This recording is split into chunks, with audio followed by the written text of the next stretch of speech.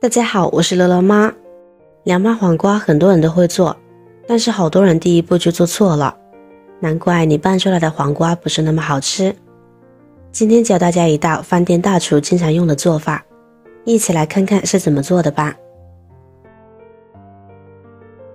首先准备3根青皮黄瓜放入一个大盆里边，往里边加入一小匙盐，然后再加入一勺面粉，跟着倒入多一些的清水，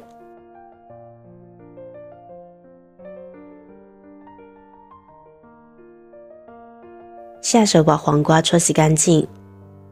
食盐有杀菌消毒的作用，而面粉可以充分的把粘在黄瓜表面的灰尘吸附下来。我们大多数人在吃黄瓜的时候都不会去削皮，用这个方法洗得既干净又卫生，吃着也放心。黄瓜它是属于瓜果类的食物，它在种植的时候表面有残留的农药，还有其他一些物质，如果不去皮的话，就一定要用这样的方法清洗干净。现在我们再用清水漂洗一遍，这样黄瓜就可以放心的带皮吃了。洗干净的黄瓜放在案板上，切掉头尾，跟着再把黄瓜拍一拍，这样更容易入味，拍出黄瓜的各种形状，而且每一小块都有裂纹，相当于将黄瓜的主子拍碎了，几段面表面积增大了不少，这样在拌汁的时候就会更加的入味。而切出来的黄瓜边缘整齐，断面较少，黄瓜不太容易入味，所以在凉拌黄瓜的时候，这一步就很关键。拍好的黄瓜切成小段，装入一个大碗里边。很多人在做这一步的时候，都会加入食用盐来腌制，其实这样做是错误的，因为加入食盐会影响黄瓜的口感，吃起来就没有那么脆爽了。正确的做法应该是像我一样加入白糖腌制。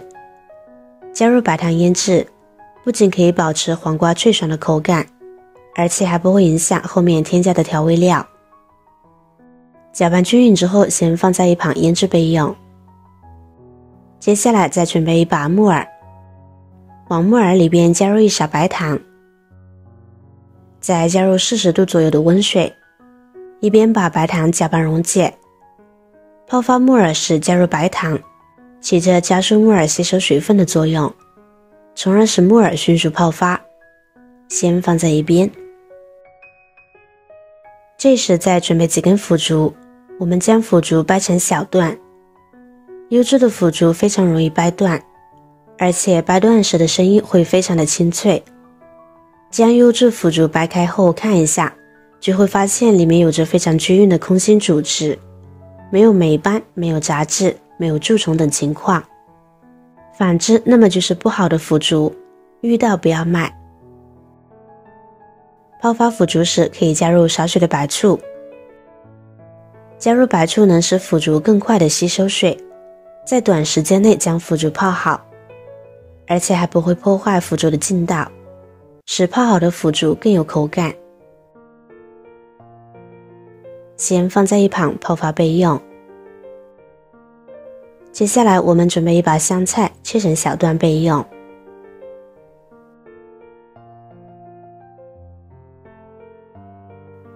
再准备几个小米椒切圈，这些小米椒还是我去年保存下来的呢，不过拌出来也一样好吃。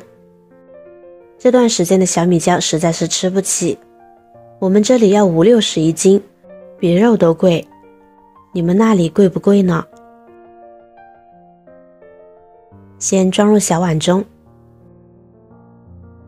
再准备几瓣大蒜，切成小块，再剁成蒜末。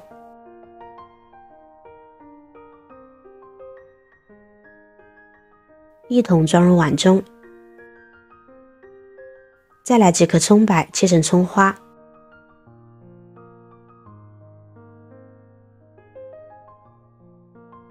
装入碗中，再加入一勺芝麻，锅中加少许的油，放一把花生米，小火不停地翻炒。这里简单的说一下，在炒花生米的时候，一定要凉油倒入锅中，不能热油下入花生。把花生米炒熟炒香，花生米微微变色，在锅中噼里啪啦的响，说明就好了。炒好了关火，我们先把花生放在一旁备用。这边继续把油温升高，烧至油热冒烟。我们将热油加入调料碗中，激发出调料的香味。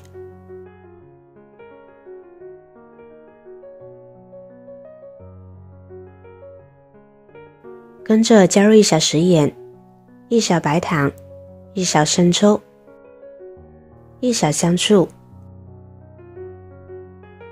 1小蚝油，搅拌均匀。简单好吃的料汁就调好了，先放在一边。现在我们来看看木耳，已经完全泡开了。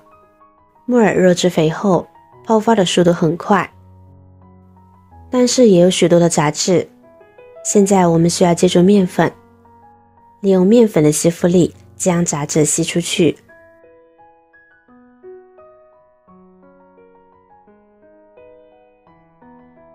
然后再换水清洗一遍，这样木耳就清洗干净了。控水捞出，装入盘中。跟着把大块一些的木耳撕成小块，这样方便入味，先放在一边。再来看看腐竹，用手捏一下腐竹，中间没有硬芯就泡发好了。这里顺便告诉大家一个秘密，泡发腐竹的水越清颜色越淡，就说明你买回来的腐竹越好哦。接下来锅中烧水，水开下入木耳，先将木耳焯水3分钟。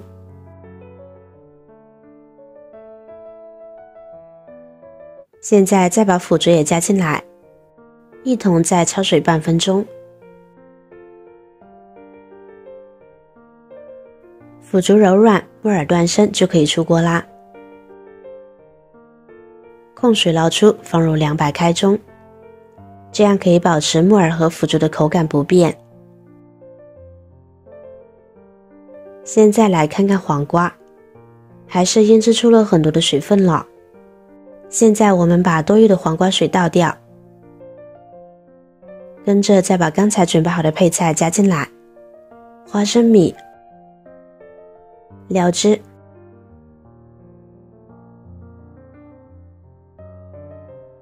还有香菜，戴上手套抓拌均匀。用手抓拌黄瓜会更容易入味哦，一般人我不告诉他。拌匀就可以装盘享用美食啦。一道清脆爽口的凉拌黄瓜就做好了，